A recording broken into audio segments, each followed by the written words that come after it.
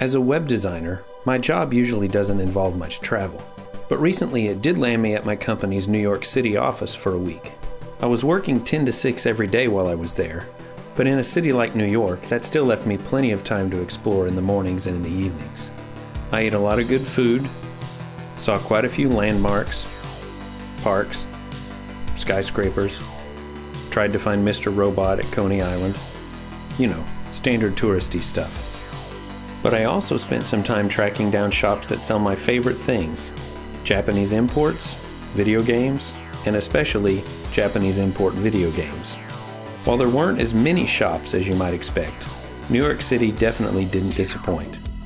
The first shop I visited was actually a Japanese chain bookstore in Midtown called Book Off, located at 49 West 45th Street.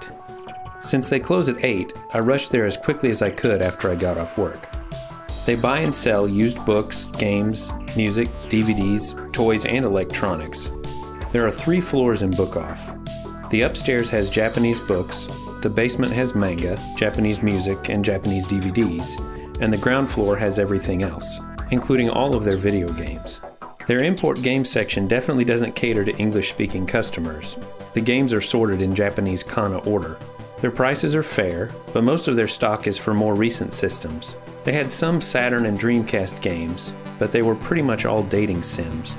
Still, I like trying out obscure Japanese games that I've never heard of, so I picked up a boxed Super Famicom game called Mini Yonku Shining Scorpion Let's and Go, and a few souvenirs for my wife and son, including these one-piece figures. After Book Off closed, I headed over to 1026 6th Avenue to visit J&L Game Trading, which stays open until 10. This place has a very wide selection of stuff, including basically every Game Boy, Game Boy Advance, and DS variant ever released. The staff are friendly, but it's a difficult place to shop for retro stuff unless you know exactly what you're looking for, and the prices are a bit high. Everything's understandably behind a counter to prevent shoplifting, but nothing's in any kind of order beyond being vaguely grouped together by system.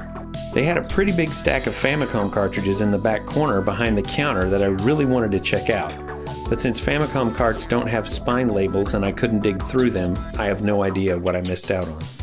I hung out for a while just gawking at all their selection, then I bought Commando and Wizards and Warriors for the NES before I left. I know I probably paid a little too much for them, but hey, they were souvenirs and I filled a couple gaps in my collection. A couple days later, I visited my last game shop of the trip, Videogames New York, located at 202 East 6th Street in East Village. I'd actually tried to visit it in the morning earlier in the week, but discovered they didn't open until 10. I'm glad I went back in the evening, as I can honestly say this is now my favorite game shop in the US. The place is absolutely tiny. I actually had to back all the way out of the store a couple times just to let someone walk past me. But it's packed floor to ceiling with games and collectibles for every system imaginable. Commodore 64s and Amigas, Neo Geo carts, Super Famicom floppy disk copiers, even quite a bit of stuff signed by famous game designers, like this DS Fat autographed by Miyamoto himself. Everything from the latest AAA titles down to Japanese 3DO discs and original Game & Watches are sold here.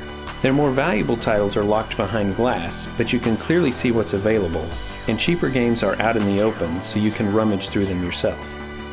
I splurged and dropped $50 on a copy of Shadow of the Ninja for NES that I've been wanting, and just look at the condition, well worth it to me. And showing my love for obscure Japanese weirdness again, I picked up a copy of Pachinko Collection for Super Famicom, a probably terrible full-motion video game for the Japanese Saturn called Blue Chicago Blues, and another Japanese Saturn game called The Conveni, which appears to be a convenience store simulator. So that was my New York City video game shopping experience, and it was definitely not exhaustive. I know I walked right past a GameStop one evening, but hey, I've got standards. You don't go to Paris and eat at McDonald's. If I get a chance to go back, I know I'll hit these places again, and I'll see if I can't track down some more great shops as well. Thanks for watching.